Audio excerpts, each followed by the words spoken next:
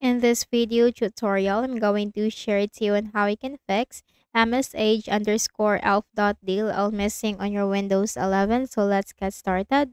Go to the Windows search bar and search CMD.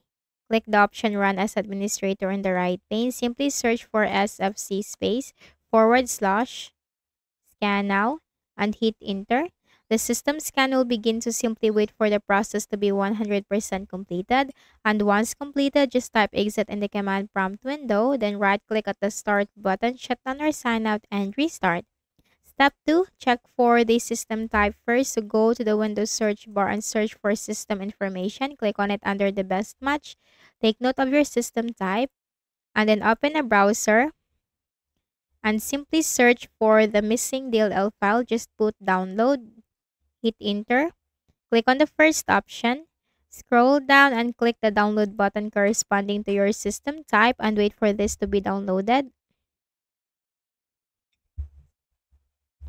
Once downloaded, click on the folder icon.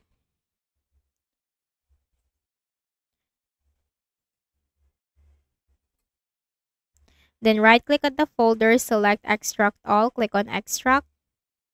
Copy the DLL file, right click, select copy, and go to this PC on the left pane, double click on the Windows C drive, scroll down to the Windows folder, locate the System32 folder, right click and then select paste.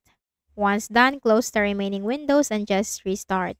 Step 3, open a browser again and search for Visual C++ for distributable and hit enter. Click on the first option.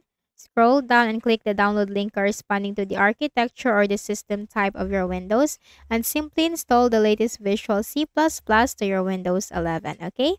So I hope this video helped you. Kindly please do not forget to hit the like button and subscribe to this YouTube channel. Thank you for watching the video.